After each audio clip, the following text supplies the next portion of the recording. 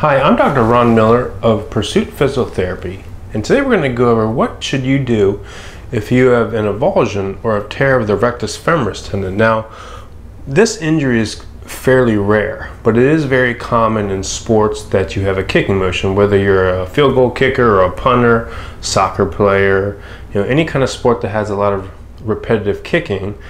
Puts you at risk to having a rectus femoris avulsion tear. Sometimes if you're a younger athlete and your growth plates aren't forming, you can injure the growth plate too.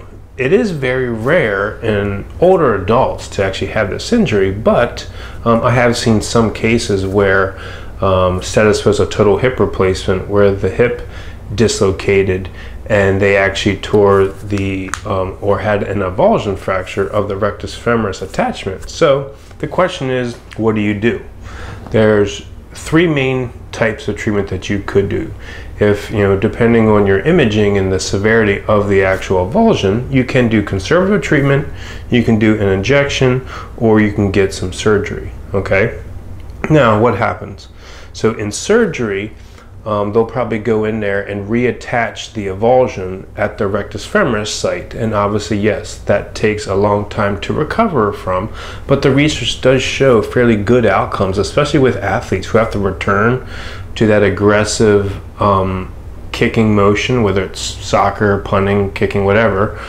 They're fairly good outcomes, but if you get surgery, it just takes a while to heal and return to sport and get everything back in place. So yes, that does take a longer time. One of the patients that I've seen actually went the conservative route, and we actually got an injection around the rectus femoris site, and we went the conservative route, gradually restoring the normal range of motion, restoring the strength of the tendon attachment, and it heals with time. And now he's back, almost asymptomatic or pain-free, but he's back doing his favorite activities. And then the last option is a strictly conservative approach, and if your avulsion is not that severe, then maybe you will heal with just a conservative approach.